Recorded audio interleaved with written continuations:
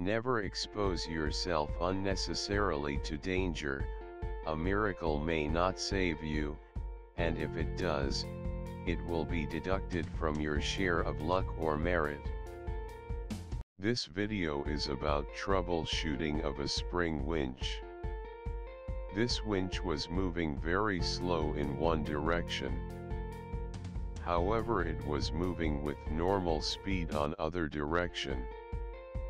Troubleshooting begin with air purging in the system, followed by complete overhauling and inspection of control block N. Finally ended in swapping of control blocks. System maker for windlass and winches are of Rolls-Royce. Hydraulic system found in series, meaning discharge of hydraulic pump number 1 first going to starboard windlass and winch unit and then to forward spring winch unit. For opening the control block, drain oil, open the end cover, remove clip, remove pin connecting piston to the lever, pull out lever block, pull out the control box piston.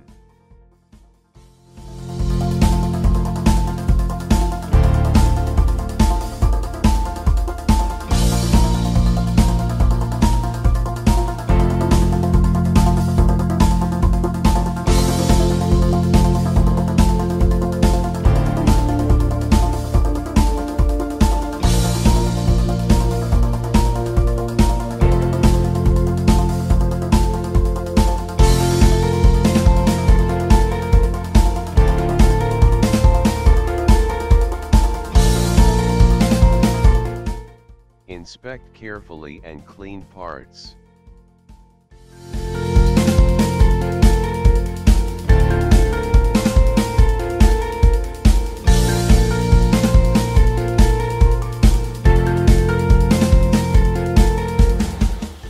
To open the check valve side, remove cover, remove the clip, careful it has spring, remove piston and spring.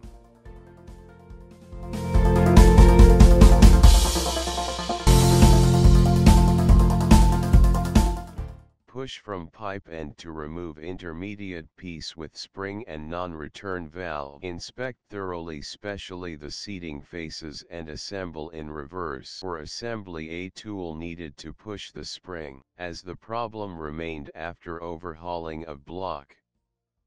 Other block was opened up, both control pistons compared. Both found different as indicated. Control block was swapped and the problem resolved. Your valued comments shall be highly appreciated. Thank you.